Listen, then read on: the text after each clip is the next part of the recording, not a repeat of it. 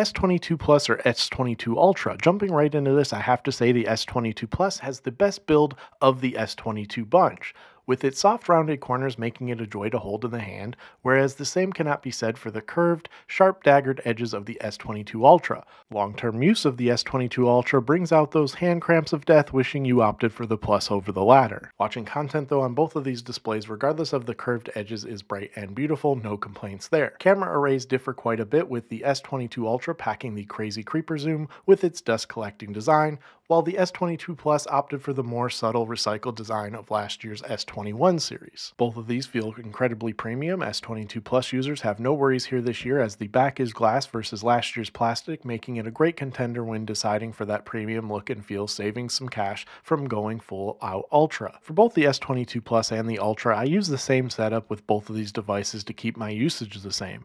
Battery wise, they're both decent but aren't amazing, averaging about 5 to 7 hours of on-screen time depending on the day. With 45-watt fast charging, you can quickly top off both of these and go about your day, though you'll have to pay for that brick yourself as it doesn't come included in the box.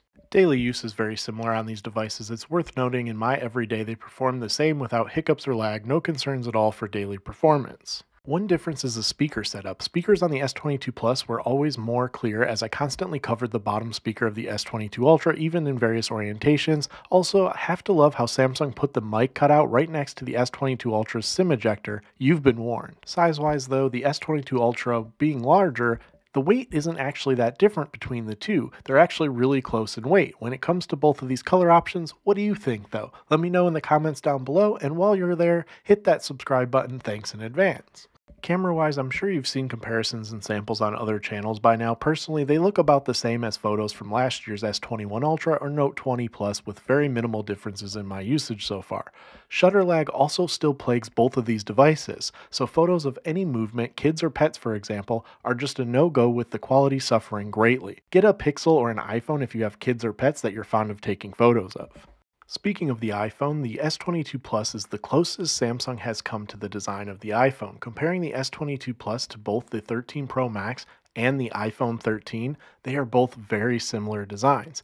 I think if anyone is looking to jump ship, or maybe looking for an Android as close to the design of the iPhone, the S22 Plus is the way to go. The rounded edges, the weight distribution, the premium feel, and just the daily use is so close. Putting each in my pocket, there were times I easily mixed the two up. They're just that similar.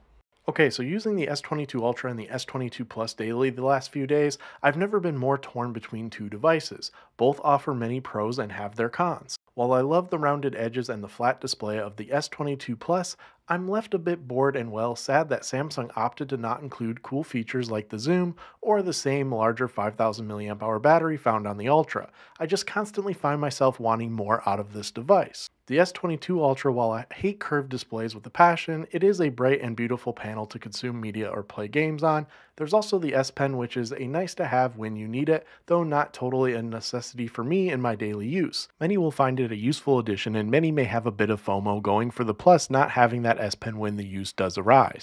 I think overall I'm personally going to stick with the S22 Ultra, not because it's the best of the two, as I find them to be quite equal, with the Plus actually edging out in many areas, but because I know long term the S22 Ultra will not only hold better value, but trade-in value for the next round of Samsung devices. Now personally, I cannot recommend either of these devices to anyone if you have a S21 Ultra or even a Note 20 Ultra. Both of those devices are still excellent, and in many ways the S21 Ultra is better than either of these new S22 series devices. However, if you have a S8 or maybe an older Note, then sure, this may be the series for you to upgrade to. What are your thoughts? Did you pick one up? Still debating? Let's chat about it in the comments down below. I'm waiting for the day one update to come to the Ultra before I do any camera comparisons or anything else. Let me know in the comments down below though your thoughts, any questions you have. Thanks for watching, take care, and stay safe.